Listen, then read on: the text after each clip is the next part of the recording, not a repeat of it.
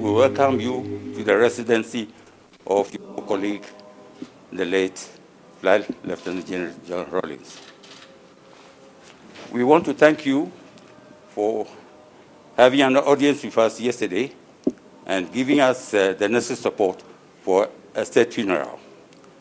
The family has been meeting and making plans towards the funeral, and we will get you posted about all the arrangements we are making. You're welcome. Former First Lady,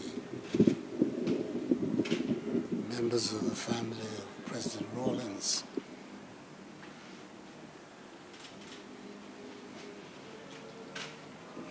my presence here is for obvious reasons. Like the 30 other million people of Ghana, we were all shocked yesterday to hear that our first president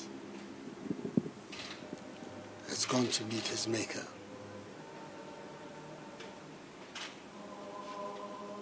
I found it so difficult to believe that the man I knew was a very dynamic, energetic, vital human being is today a corpse. But then it's an experience that will come to each one of us in our turn. The Almighty's own choosing. It's not our choosing, it is of His. So when I heard the news, I had the Chief of Staff make contact with you to let you know that who he was, the position that he occupied in our nation, and his contribution to our country, his development and history, his obsequies, his departure, has to be the responsibility of the Ghanaian nation. They are going to be writing volumes and volumes about his contribution to Ghana. Whatever be the case, his passage at the leadership of our nation will not be forgotten. So I let the Chief of Staff indicate to you that I felt it was also appropriate that the formal announcement of his death be that of the responsibility of the President. And it's on that basis that I announced to the country his passage. In the evening, you sent a delegation involving Colonel Abutui, Aguji, your eldest of your children, and the others to come and officially inform me of it. I indicated then again that whatever arrangements are going to be made are going to be the arrangements of the state of Ghana. We have to make sure that this man is given a befitting state burial. His contribution to our country is enormous, many, many, many grounds. And our nation must show its true appreciation of his work and output here in Ghana. So, amongst the Chief of Staff, to liaise with whoever you designate, for us to start to think about how to go forward on his burial. But in the meantime, it's important that we should come here and express to you, to your children, to his family, deep condolences on what has taken place so suddenly. That's the part that is so difficult to assimilate, that it has come out of the blue, that he's left us.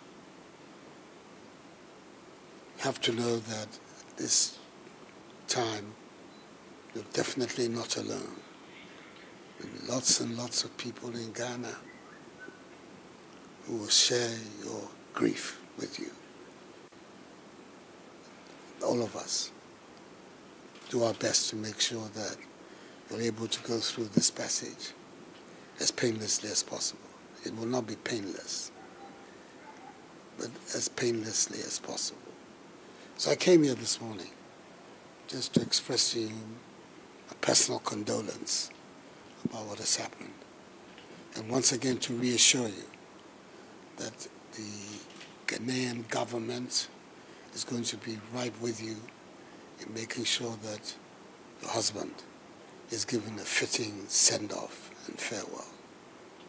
So this is the purpose of my visit here. And I'm here, as you can see, with the Vice President, his wife, the Second Lady, the Chief of Staff of the Office of the President, the Chairman of our party, the New Patriotic Party. My own brother is here as well.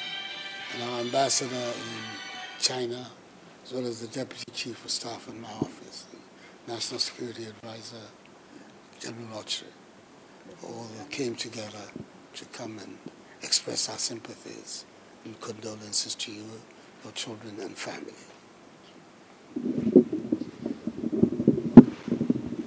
On behalf of Her Excellency Nana Konadu Agyemang Rawlings,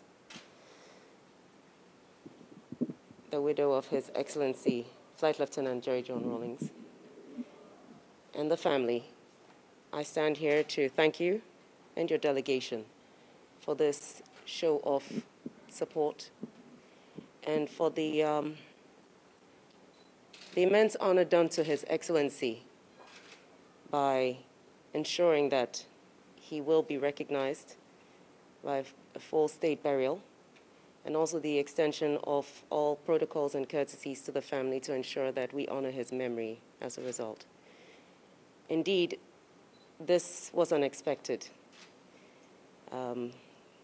I suppose, on the one hand, he managed to send his mother off first, which was one of his concerns, which he made a point of mentioning in his tribute to his late mother. And as you rightly said, the Lord giveth and the Lord taketh. And we cannot comprehend the reason why, but we do have to understand that this is the reality of our lives. It may not be today, it may not be tomorrow, but the certainty is that death is something we all have to live with at some point. We have to face. Your Excellency, the family has only, things are still up in the air. We are yet to discuss the date of the funeral, and as such, what we can do today is to thank you once again for paying us a visit today and honoring us, and to let you know we will work closely with the Chief of Staff and with State Protocol to ensure that the wishes of both are honored as much as possible, both the family and of the state, to ensure that this goes off without a bit of a problem at all. We go through smoothly and honor the memory of the man he was. Once again, we thank you, and may God bless you all. Thank you.